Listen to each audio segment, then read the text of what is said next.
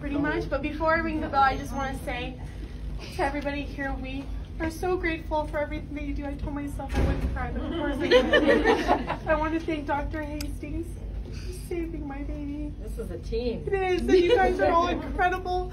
I've never met such amazing people in my whole life. And Ruth, if it wasn't for you reaching out to the Cancer Foundation, who's been so wonderful to us in Nevada, we would have lost everything in this journey. And you guys are just absolutely incredible, incredible people, and we're so thankful for everything that you guys have done. I also want to thank my husband for giving me the best gift, and us being a mom. So I just want to say thank you so much to everybody. No more waiting.